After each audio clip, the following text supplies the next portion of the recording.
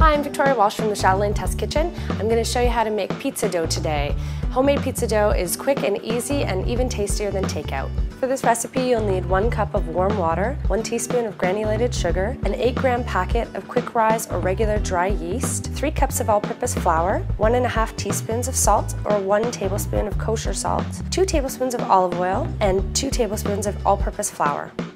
Start by pouring some warm water into a large measuring cup or bowl. Temperature should be 110. Add your sugar and your yeast and stir until it's evenly dissolved. Let stand until the yeast is foamy on top. This should take 5 to 10 minutes. Meanwhile, place your flour and your salt into a food processor that's fitted with a metal blade. Then pulse until it's evenly mixed. Once your yeast mixture is foamy, stir your oil into the mixture. Then with your food processor whirling, slowly pour the yeast oil mixture into the flour.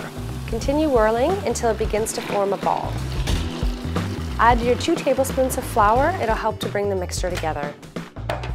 Turn your dough onto a lightly floured surface. Lightly flour your hands, and then using the base of your palm, knead several times until the dough forms into a smooth ball. Rotate the dough a quarter turn after each knead. Then place your dough in an oiled bowl.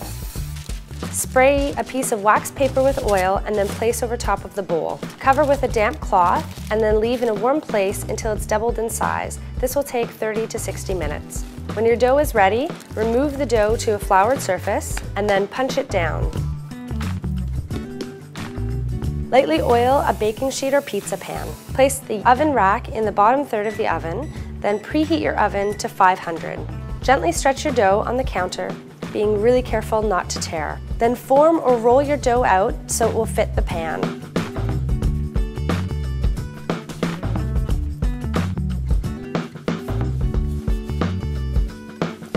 And then transfer into your pizza pan.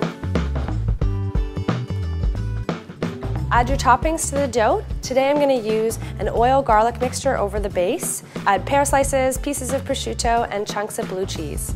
Once your toppings have been arranged over your pizza dough, bake in the bottom of the oven until the dough is golden. This will take 10 to 15 minutes. I like to top my hot pizza with fresh arugula greens. You can also use spinach. For more pizza ideas, go to chatelaine.com/recipes.